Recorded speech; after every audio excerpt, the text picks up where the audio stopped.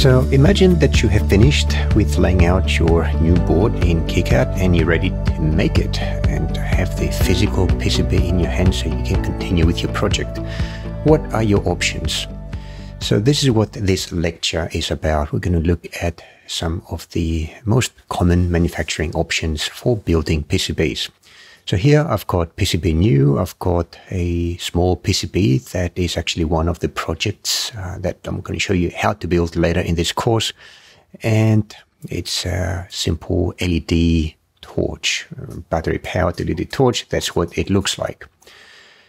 So one option that you have is to go ahead and use a process that is called chemical etching, in which you can manufacture a PCB using a bunch of chemicals through a process that is quite laborious and actually toxic in some cases. If you're not careful, it can be dangerous. I found a place here on the web that describes this process, and you can see that it involves a bunch of chemical substances. There's muriatic acid, for example. That doesn't sound so good. Mixing them up, lots of liquids, and hydrogen peroxide, plenty of warnings here. And in my opinion, it's not something that I would like myself, at least to get into. You do need to have a dedicated space. Usually people do this sort of thing in the bathroom, where they can control the environment, lock the door behind to keep out any kids and pets, have special equipment, good ventilation. The output contains smelly, dangerous fumes, and in all, it doesn't really look good. I've got another location if you are curious about this process. You go to Wikipedia and have a look at the printed circuit board article. Scroll down to the table of contents and you'll see a section on chemical etching down here. This chemical etching information refers to the process that is followed typically at a manufacturer, but of course they are set up to do this safely. Now, the other option that you have is to use a professional PCB manufacturer, which is what I do. And with the proliferation of manufacturers like this, plus quick delivery around the world and very low prices, in my opinion, this is the way to go. There are lots and lots of options. There's many PCB manufacturers around the world. Some of them are nearby, others are further out. Usually in China is where you'll find most of the low-cost manufacturers, but not necessarily. Here's one example, PCB Way. There's another example here, which I also really like, Oshpark, and there's many others, such as, well, PCB. Now, if you are just starting with making your own PCBs, then probably something like Oshpark is the way to go because of how simple they've made the process. All you do here is to upload a set of files called Gerber files. I'm going to talk about really quickly in this lecture. And then they offer you with a couple of options. Actually, let me just do this really quickly now and show you what it looks like. So here is a folder that contains a set of files called Gerber files, which are exported from KiCad's layout editor, PCB New. You create a zip with those files, drag and drop it onto your preferred manufacturer's online facility, like in Oshpark here. And after uploading it, you get a user interface, or typically for Oshpark at least, is the simplest user interface that I've seen for this sort of thing. That shows you what the final product is going to be like, which is an opportunity for you to ensure that the PCB is properly designed. There's no defects. If there were defects, then you would be able to see them here. For example, footprints missing, or wires missing, connecting pins. You can click on continue. Got to put in my email address. 1 second. And continue. And then you'll see how your individual Gerber files, so there's one one Gerber file per depiction that you see here. You can see the drills, bottom board, the top board. The drills is where the pins go through. The solder mask, the bottom silk screen where you have your graphics and your text and so on. So you can inspect this, make sure that everything is good, and then go ahead with the order. If I go ahead with the order, you also get a feel of the pricing.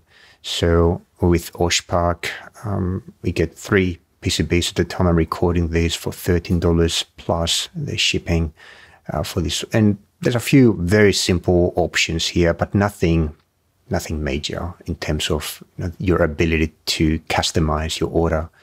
You go to something like PCB Way, and as you can see here, things are a lot more elaborate in terms of what you can do.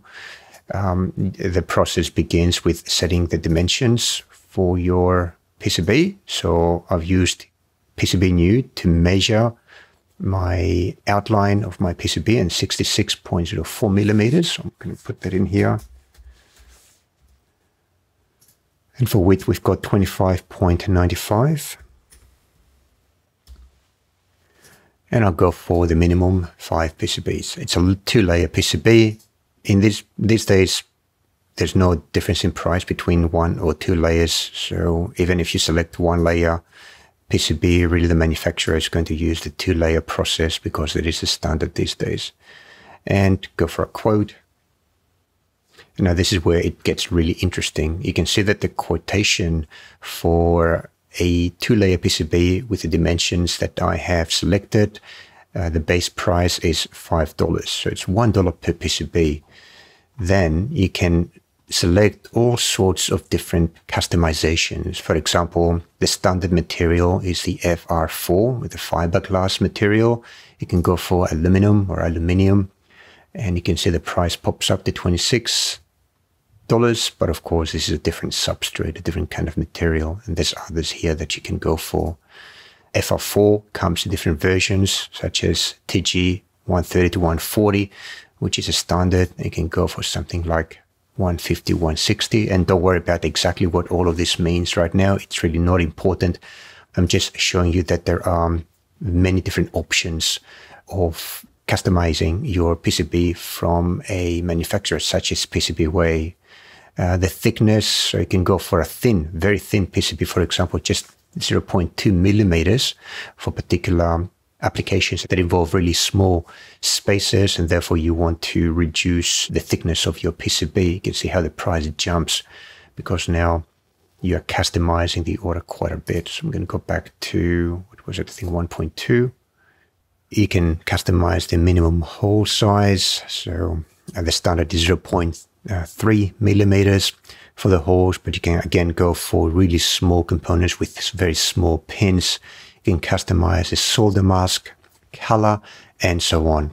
So there's lots more options here from a manufacturer such as PCB Way, but you need to have a little bit more understanding of what these options are before you can go on and order from a place like this. And here's another example where PCB pretty much give you the same options. So I'm going to copy the dimensions, so 66.04 and 25.95.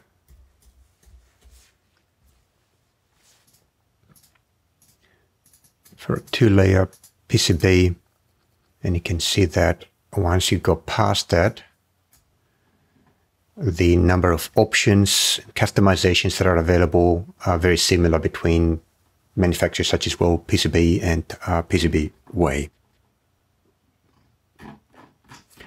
But again, when you begin, probably going for manufacturers such as Oshpark is a good idea since it's a lot less to confuse. Now, having said all that, I want to talk a little bit more about the Gerber files. As I showed you here, the output of your PCB layout in PCB New, in most cases, involves the export of a number of files called Gerber files. There are other ways to send your design to a PCB manufacturer other than Gerber files.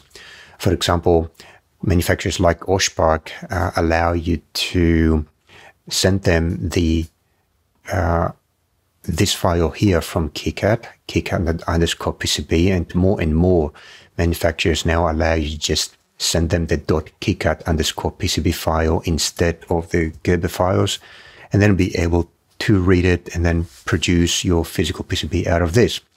But Gerber files does compose of an industry standard for PCB manufacturing, so it's most likely that you'll be able to use any manufacturer you want at all by exporting Gerber files. Now, Gerber files are defined by a company called Ucamco. You can find its website right here, so ucamco.com, and this is where you can find information about the Gerber format. And there's been updates to this format over the last couple of years. There's GBR-X2 and GBR-X3 right now.